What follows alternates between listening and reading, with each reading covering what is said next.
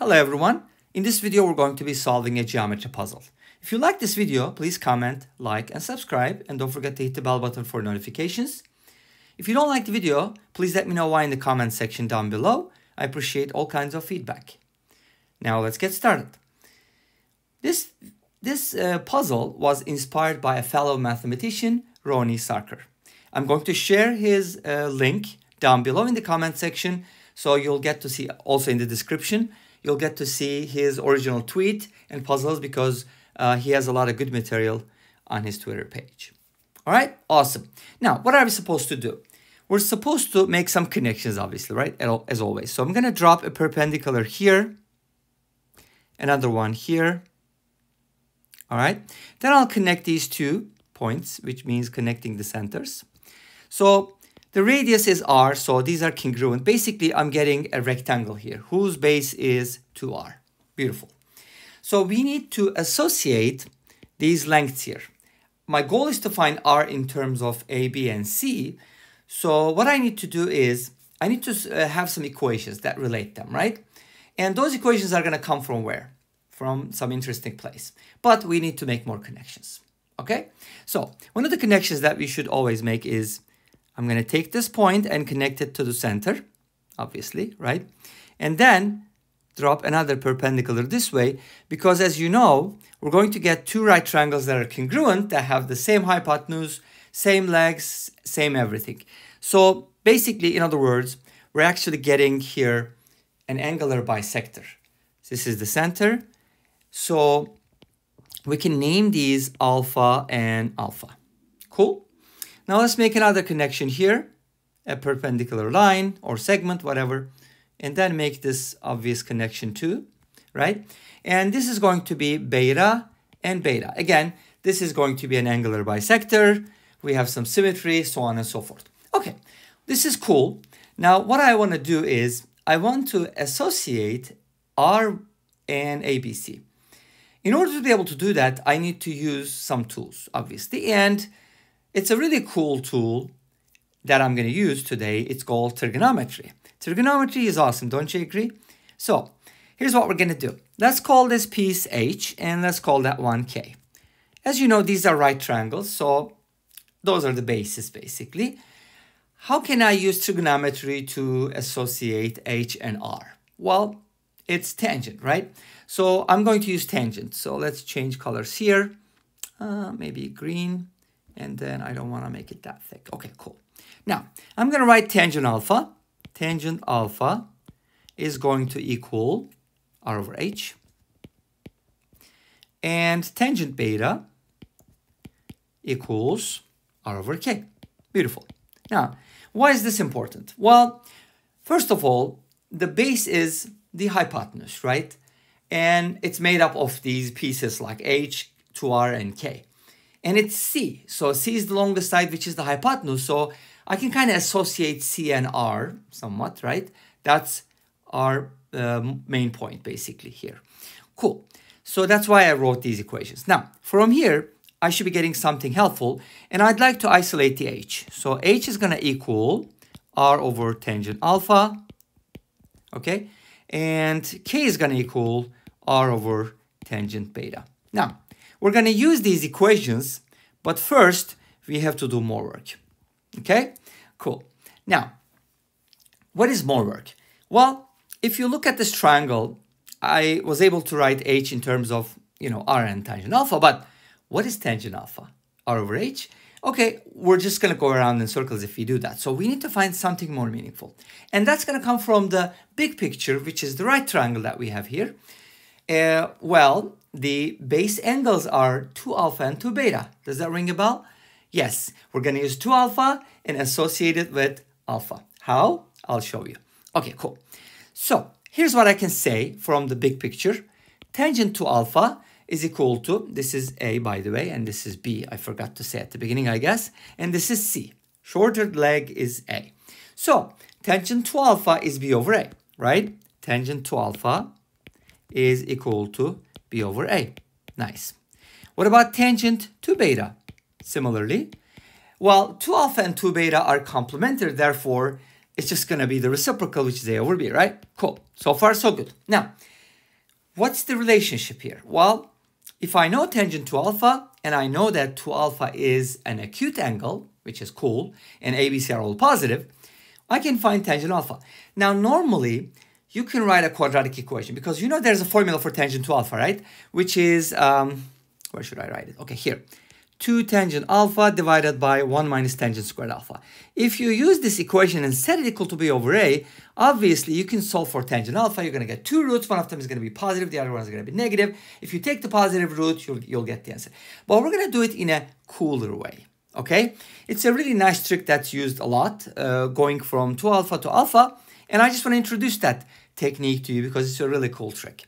Okay, here we go. So I'm going to draw a right triangle with 2 alpha, okay, like this. And I'm going to put the givens. So this is B and this is A. As you know, this is the same as our right triangle, looking from a different perspective. And as you know, the hypotenuse is C. Cool. Now, this is what I like to do, and this is the critical part of the trick. I'm going to extend the base as much as C, and then connect these 2 points, right? What am I getting? This is C, and this is C. I'm getting an isosceles triangle. Isn't that beautiful? So what is that supposed to mean? Well, it means that the base angles are congruent, and their sum from exterior angle theorem is 2 alpha. Therefore, this is alpha, and this is alpha. Beautiful. From here, what am I going to get? I'm going to get tangent alpha. Nice. Okay. Tangent alpha can be written as B over A plus C. Beautiful. Okay. You're going to see in a little bit why this is so beautiful. Okay, cool. So if I can do this for alpha, I can do it for beta as well. Similarly. But you see the trick? Well, some of you might say, hey, you can find a different expression for tangent alpha. Yes, that's true. Even before you say that, let me clarify that. Because a squared plus b squared is equal to c squared, or b squared can be written as c squared minus a squared, and then that can be factored by difference of 2 squares, so on and so forth. Yes, I know that part. That's possible. But I'm just going to focus with the positive ones. Okay, cool. Let's go back to the other angle. Oopsies. And let's draw another right triangle. Okay, this time we're going to be drawing this type of triangle. This is going to be 2 beta, and it's going to be A over B. Well, I didn't really necessarily draw it to scale, but that's okay. Don't worry about it. Now, I'm going to expand this, right? Or extend this, rather. And as you know, this is C, and this is going to be C as well. And I'm going to be getting another isosceles triangle, just like the first one. And what am I getting from here? Well, this is supposed to be beta and beta. Therefore, tangent beta is equal to A over B plus C. Very similar to the first one. The letters are just different place. Okay, cool. So I got tangent alpha and tangent beta. What am I going to do with those? I'm going to go back here and substitute those. Isn't that awesome? Yes, I think it's awesome. Now, so let's go ahead and do that. And we're going to be writing. So this gives us, this actually allows us, and sorry about that, this allows us to write H in terms of A, B, C, and R, which is cool. So remember, H was equal to R over tangent alpha. And we know that tangent alpha can be written as B over A plus C. If you divide R by that, which means you're going to go ahead and multiply by the reciprocal. So it's going to look like this. Nice. So tangent alpha was replaced by B over A plus C from here. And this is what we get. Nice. If you want, you can arrange this a little bit more like this. That way, it'll be more useful. Okay, so cool. So basically, in other words, that little piece that we called H, remember? I can write it in terms of, or I should say, as a multiple of R. Cool. Okay. I'll do the same thing here for K. Remember, K was written as R over tangent beta. If you divide R by tangent beta, which is A over B plus C, you're going to get R times B plus C over A, which can be written as B plus C over A multiplied by R. Beautiful. Now, I got the value of H. I got the value of K. Now, it's time to put those together. How do you put those together? Well, they are the pieces that make up the base, right? Look at that. Their sum is equal to C. Awesome. Let's go ahead and do that. So basically we have, and what we have is h plus 2r plus k is equal to c. All right, this is the critical part. Now I can replace h with this, and I can replace k with this. Let's do it. So this is going to give me a plus c over b multiplied by r, and then I'll have 2 times r plus k, which is b plus c over a times r, and the sum is going to equal c. Awesome. What am I going to do? Well, I'll plot the r because r is a common factor. Then I should be getting a plus c over b plus 2 plus b plus c over a, and the whole thing is equal to c. Nice. What was I trying to do? Well, I was trying to solve for r, and I was supposed to find it in terms of a, b, c. So we're almost there. Just hang in there. What am I going to do? Well, let's go ahead and make a common denominator. It makes sense. The common denominator would be ab, so I can just go ahead and multiply the a plus c by a. So it's kind of like a squared plus ac. Multiply the 2 by ab, which is 2ab.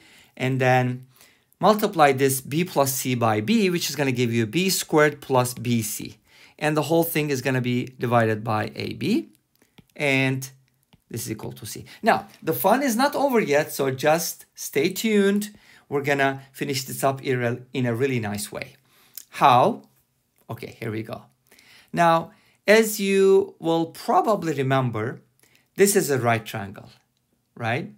So I can basically go ahead and write it down as, okay, I can just go ahead and write it down like, okay, I have a squared plus b squared, right? So I can just go ahead and write it down as c squared. That's one way to approach it. But I'm not going to do it, okay? Fine. Why am I not going to do it? Because there's something cooler than that. So let's go. All right, cool. So I have a squared plus 2ab plus b squared. You see that? That can be written as a plus b quantity squared. Nice. What do I have left?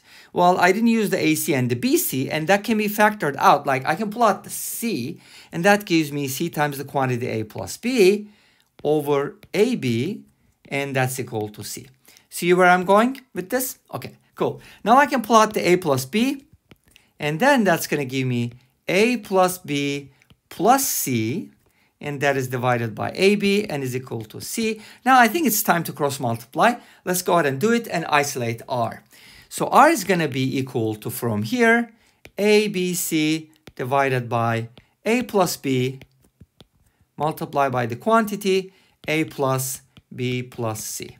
And that brings us to the end of this video. Thank you for watching. I hope you enjoyed it. I'll see you tomorrow with another video. Until then, be safe, take care, and bye-bye.